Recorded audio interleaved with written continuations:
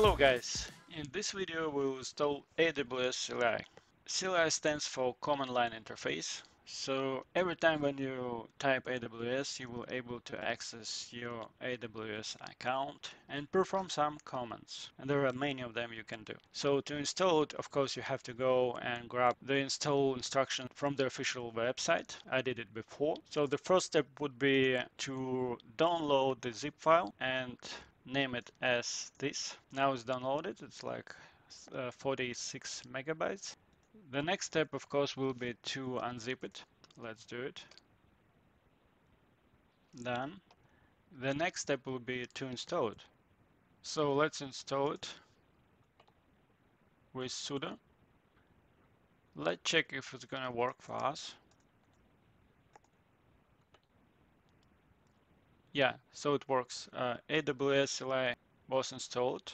The version is 2.9. The version of Python is 3.9. By the way, if you don't have Python, you will not able to do it. You have to install Python first. If you don't know how, there is a video. You can follow it. Let's go to the next step. And the next step will be to configure AWS CLI so that it could access your account. And for that, on our account, we will have to configure security credential. So let's do it. AWS configure.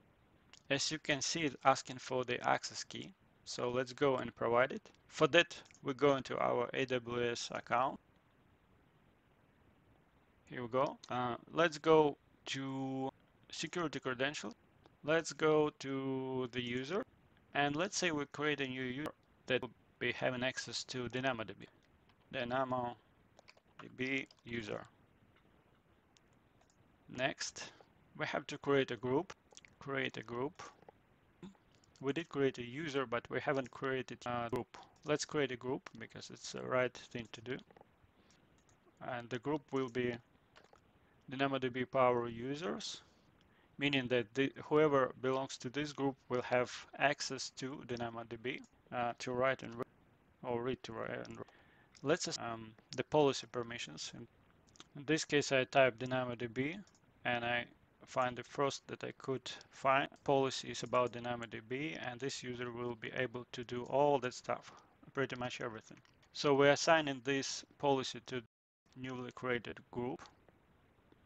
No users yet assigned to this one. So let's go back to the user. This is our users. Let's make it belong to the group. Here we go. Nice. So right now I have a user who has access to DynamoDB. The next step, create a security credentials, and that's easy. Just click on this button, create access key. Then choose this first option for CLI. This checkbox that we understand what we're doing, and we do. Generate the key. Then look, this is access key that we asked for. Let's go back to our CLI and provide this there. The next, what it wants to get the access key. Please don't show this access key to anyone. I'm showing it to you right now just because I will delete it afterwards. And then paste. And okay, so now it's asking us for default region. Let's provide the default region. And in my case, it's gonna be this. So hopefully I'm copy pasting correctly this time. And then the default option format is fine. Let's go and check these credentials again. Here we go. We do have AWS secret key, AWS secret access key. There is nothing about region name. I don't know why, but honestly I don't care. We will need to do something next, is to set this flag, AWS configure set CLI auto prompt on.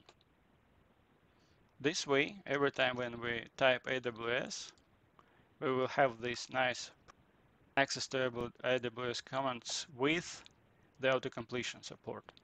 Then imagine, I don't know any command at all, but I know that I'll need some information my DynamoDB setup, right?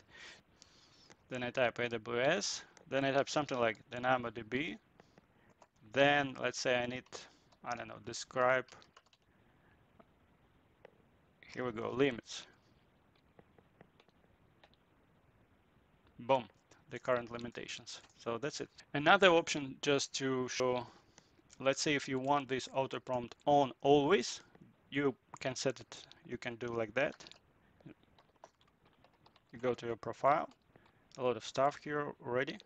Export AWS CLI auto prompt on. And this way I don't need to type it always, because this will be my default setting.